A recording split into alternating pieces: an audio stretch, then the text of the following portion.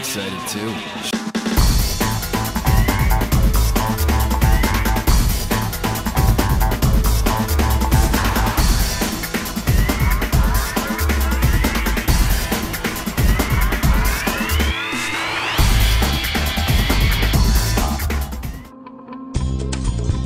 There are more than 60 shark species that feed off the waters of the Florida Panhandle, but only 3 of them have the reputation for inflicting serious damage to, even killing humans. The 3 are great white, tiger, and bull sharks. The great white, for instance, tends to be the largest, measuring up to 20 feet in length, weighing about 2,000 pounds. An animal with such force, it can rocket out of the water tank.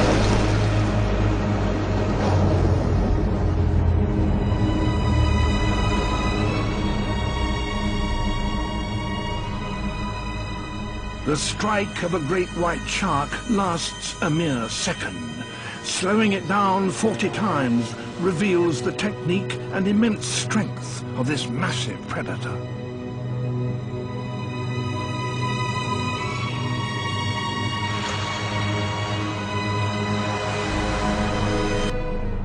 It's now becoming clear that great whites migrate thousands of miles across the oceans to harvest seasonal abundances in different seas.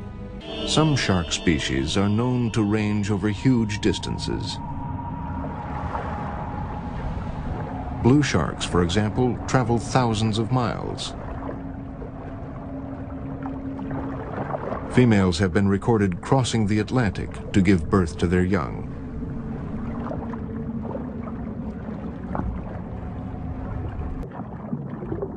By tagging and recapturing sharks, we can learn where they go, find out how long they live, and keep track of their reproduction and health.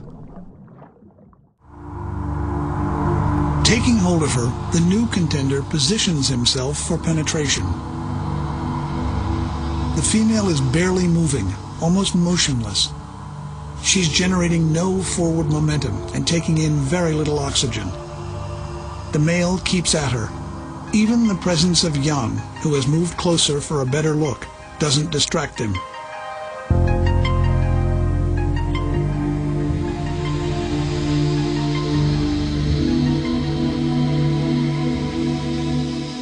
In a sudden, violent movement, he attaches himself to the female and penetrates her.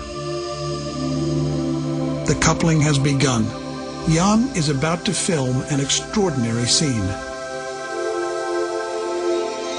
The act itself looks extremely violent to our eyes. However, this copulation method has proven itself over thousands of years.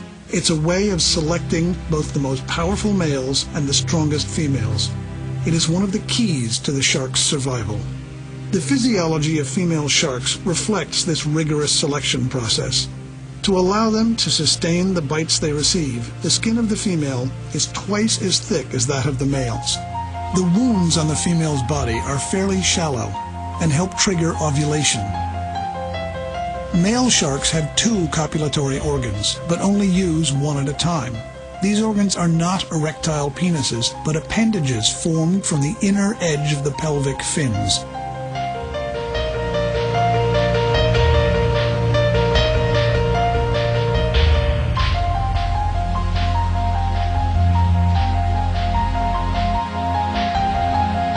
The coupling has been underway for 5 minutes.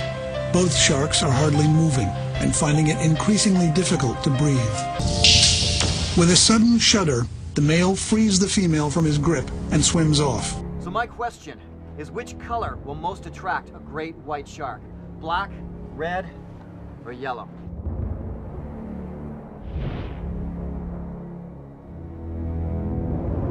The results are in. When we put the black mannequin in the water, we didn't even see the sharks. They didn't come anywhere near. When we put the red mannequin in the water, they showed mild interest. They swam around. They were checking it out. But as soon as we dropped the yellow mannequin in the water, they showed aggression. They came up to the cage. They had open mouths. They bumped the cage. Does this prove that wearing a particular color is either going to keep you alive or get you killed? We don't know for sure. A lot more tests need to be done. But I know that for myself, when I go diving, I'm wearing black, not yellow. One of the most amazing things about these bull sharks is that they go from marine to freshwater with no problems.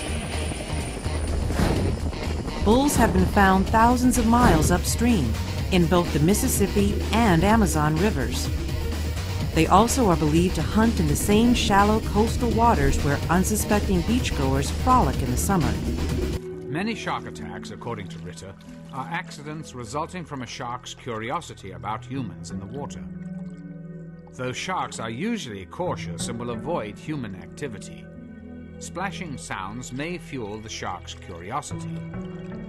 Many of these accidents, I believe, just happen because the shark does not know what's going on, and he bites out of curiosity.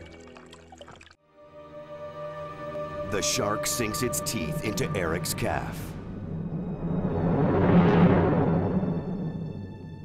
This was the most excruciating pain I ever felt in my life.